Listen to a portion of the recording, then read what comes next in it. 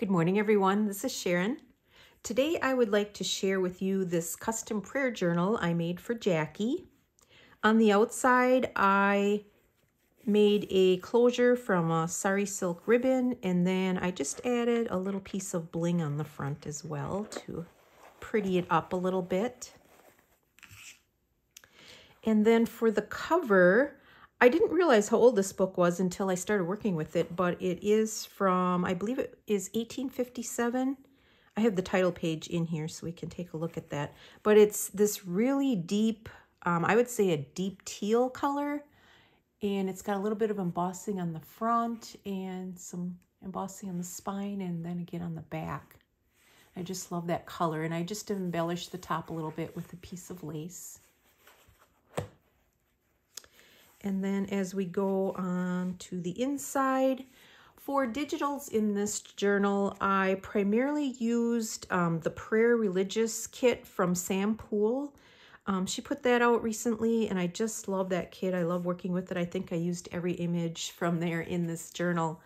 I also used some images from her Golden Brown and Autumn kit, and that is where these inside cover page patterns come from.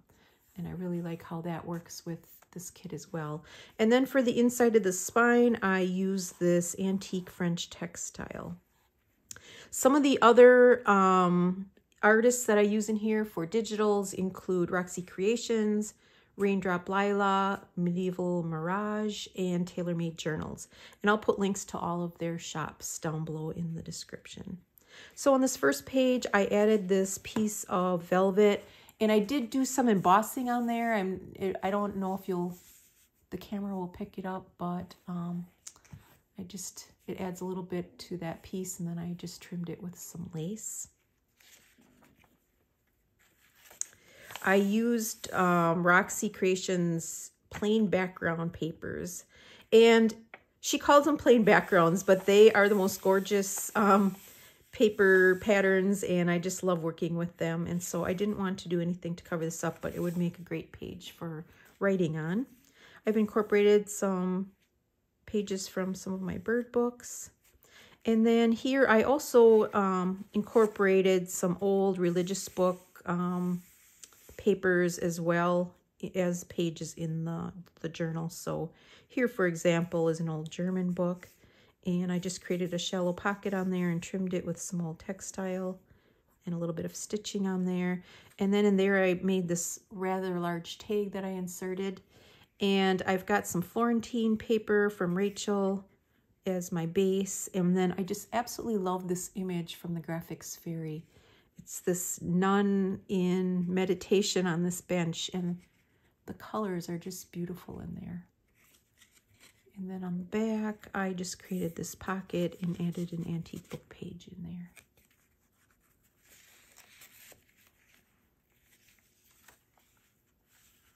On this page, I added this card from an old German book that I have. And there were several of these tucked inside, so I added that here along with a piece of Italian ephemera. And then here I just trimmed this page with a punched straw paper piece. And this is actually a book page from a book that I have on architecture.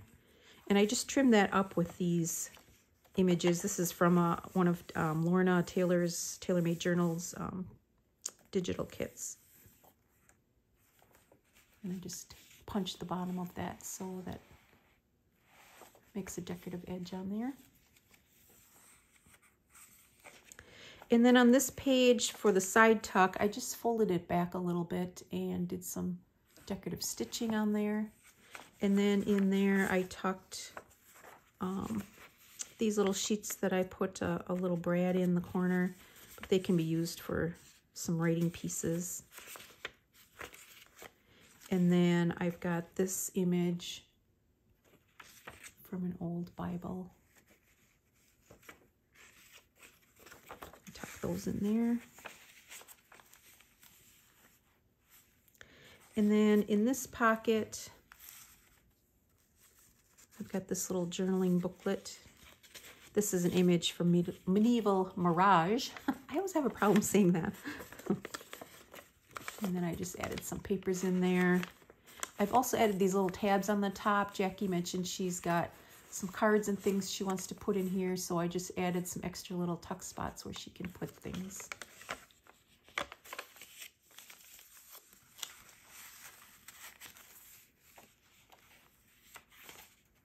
And here's another tab at the bottom of this page. Here I just added some textiles and a little bit of slow stitching on there. And then here I created a fabric flip from this beautiful piece of linen. And that flips up with some writing space underneath. On this page, I just added this little piece again that I found in an old religious book. And then here, I got a paper pack from Rachel recently, and it had a straw paper envelope in it. And so I took that envelope and used that as my page and cut the side open so I could form a pocket. And I added some old book page images on each side. And then in there is where I tucked the title page from this book that I used, and it's actually from 1852. I always like to keep the title pages, if I can, with the journal from the books that I use, just so the person has kind of the history of the book. On this page, I clipped this little faux calling card that I made. I've been doing a lot of matting of these recently. I just really enjoy that, either with a piece of ribbon on the back, or in this case, I used a piece of paper with a ribbon image. And then I just adhered it with a couple of eyelets. And then I've got this lace image on the back side.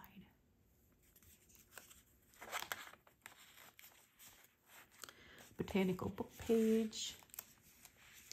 And then on this side of the page, I've clipped on this image from a prayer book. Just made a journaling card with that. And then I've got this piece that I trimmed up at the top, and it's just got some papers in there that can be used for writing. On this side, I've got a flip out. So I've got this pretty paper, lots of place for writing. And then that flips out this way. And then in the center, I added this pocket, and in there, I inserted this old French letter. And it is dated 1887.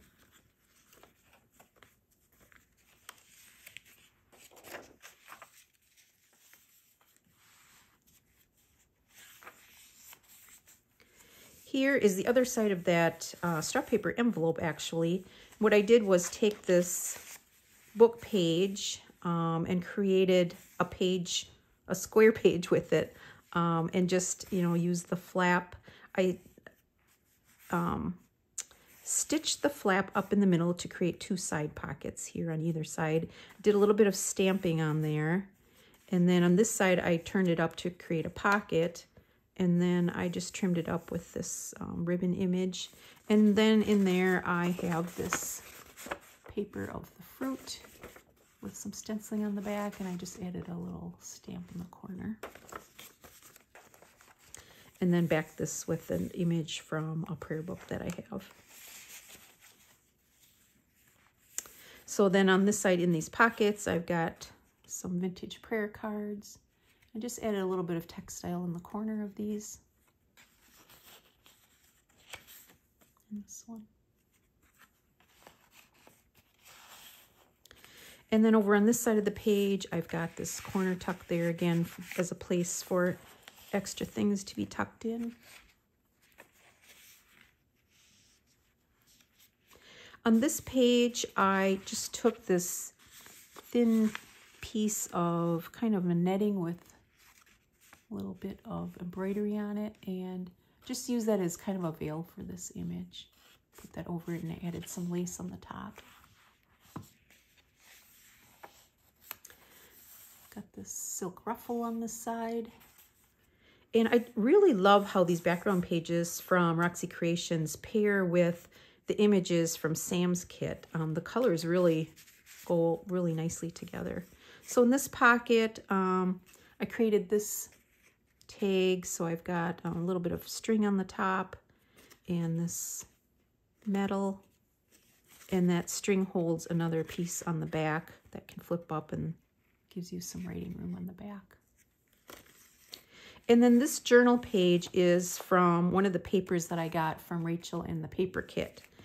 And what I did was, it was quite tall, so I folded it up to create a pocket, just kind of rolled it down to create this V-shaped pocket, and added this paper button, and then did some embossing on the background of that.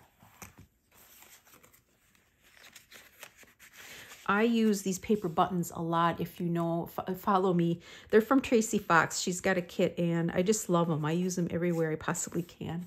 I think they just add so much, and they're very realistic looking. And then I just added this little label to the pocket on the bottom. And then on this side, the page flips out, so you can kind of see the old writing in Italian. And I've also got this very narrow pocket here that is created from the flip. And I did some stenciling with some paste on there. And then I inserted this narrow little tag or bookmark.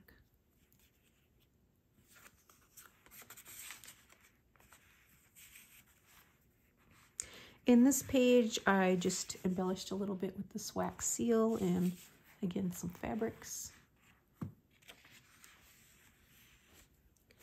On this page, I created this top tuck, and then in there, I've got this little journaling piece. And it's kind of another storage piece, so I created these little tucks on each side that you can use to store some treasures. And then over on this page, I have this little vintage prayer card. That's French. And this page is from, it's called The Life of Christ. It's a really beautiful old book that I have. And I just folded that in on the edge and did some stamping to embellish that, and then added a tab. This is what the inside of that page looks like. And then again, I folded the page over and did some stamping on there. And then I just attached a couple of, here's another one of those old French prayer cards. And then this is one that I embellished a bit.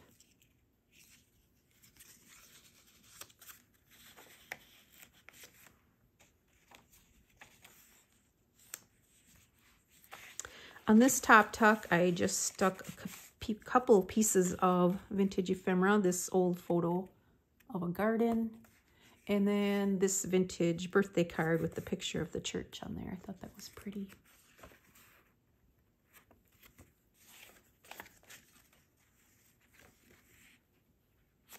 Here's the other side of that book page from Italy, and then in there, again, I have this narrow tag. I used some of this dotted tissue paper.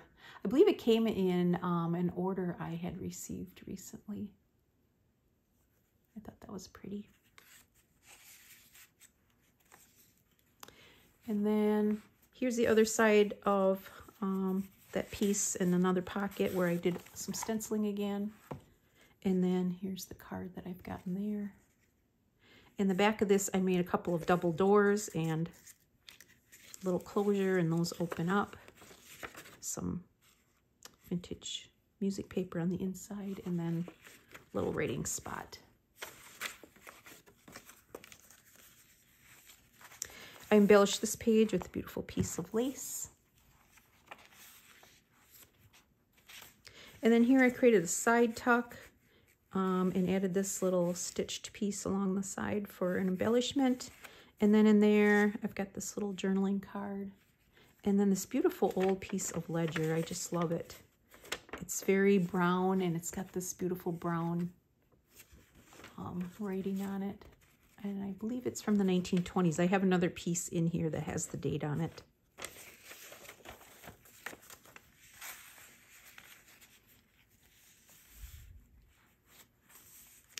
here I created this little pocket with some of that polka dotted tissue paper. I gave it a little bit of a wax treatment. It does strengthen it a bit. And the other half of it is actually a page, but here I tucked it under. I took the page here, flapped it in, punched the side of it, and then glued this down to create this little kind of very wide belly band or pocket in the middle of the page.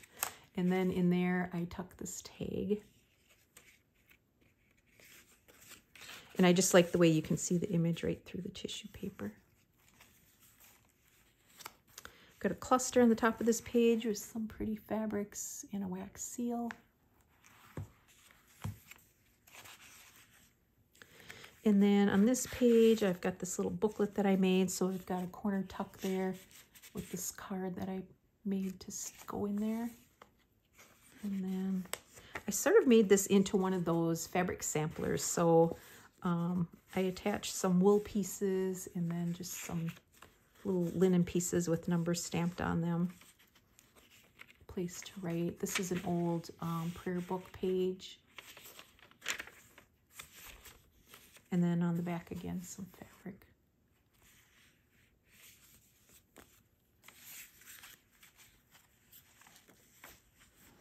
In the center of the signature, I created a couple of pockets and added some stamping along the bottom. And then the side flap again has this image from Tailor Made Journals. And then in there I've got on each side a couple of journaling cards. And what I did was I created this top layer. It's separate from the bottom. And I just attached those with some rusty stick pins. And then layered that with some cheesecloth. I did that for both of these. And then I've got some coffee dyed paper on the back and just some wool fabric tabs on those.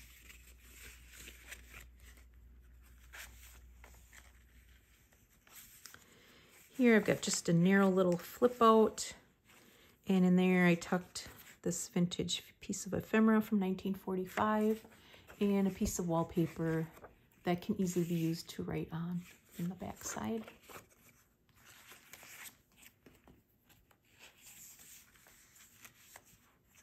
And then on this page, again, I punched the edge, and in there I tucked this journaling spot. The back is this beautiful image of a 1925 Holy Communion certificate.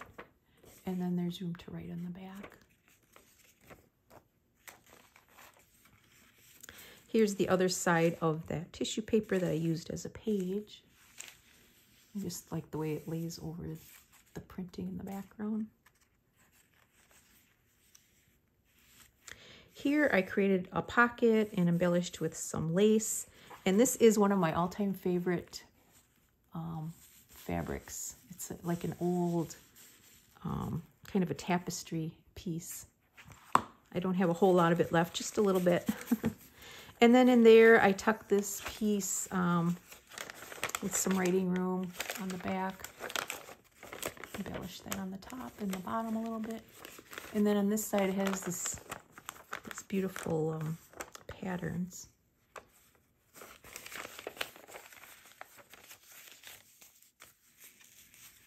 In this page I embellished with this fabric. It matched perfectly with the blues in there.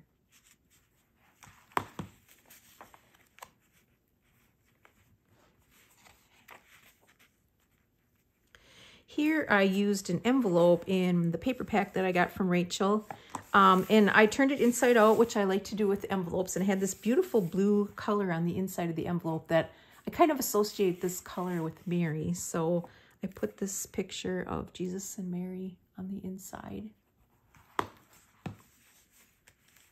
And then on this side for the flap area, I just created this little kind of tie in so we can keep things in there. So it flips this way. That's the flap from the envelope. And then this was the extra part. I didn't need the full length of it, so I brought that up as a pocket.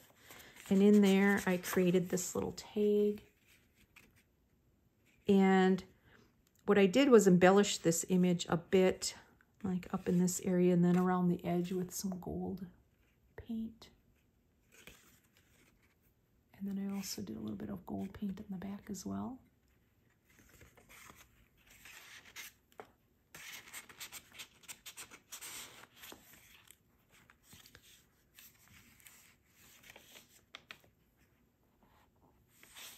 here, I love how this pocket turned out. It's a double pocket. So this page I brought up as the shallow part, so this front piece can have something tucked in there. And then I added this book page for the second layer of the pocket and just did a little bit of stenciling on there.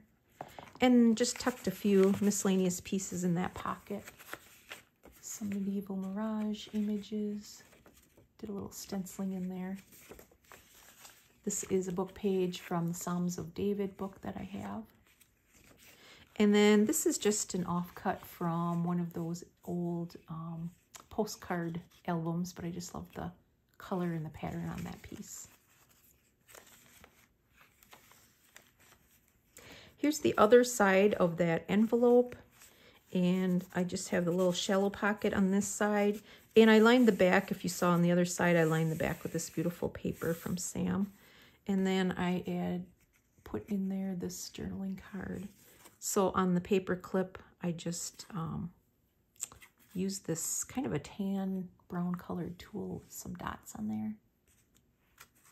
And this actually is, I think like a trifold, yeah. And this is the other piece of that old ledger paper that I was talking about from 1920. So that just folds in like that, and put this label on the back side.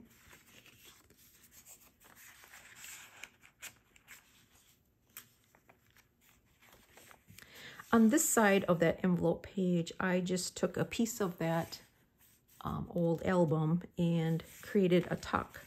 And then in there, I just put a piece of vintage book page that can be used for writing. And then I had to use some of my new Amity Bloom tape. I was able to snag some this time around, so I was pretty excited about that. And then here I created a fabric pocket, again with some of that beautiful blue linen and embroidered piece. And then in there I added this little journaling piece. So I stuck some sari silk in there and created a couple of little eyelets to hold the ribbon. And this outside image is from Medieval Mirage. And then the inside has some writing space. You could also use it to tuck some things in as well.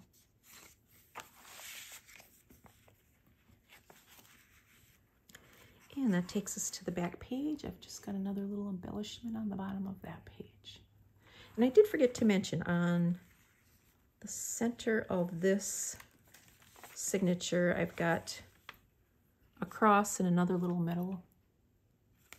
And then in the center signature, I did add some beads on the bottom of that one as well. So that takes us to the end of this journal. I hope you enjoyed that flip through. I am immersing myself into Christmas for the next few weeks, so I think the next few journals that I will bring to you will be Christmas journals. So until then, bye-bye.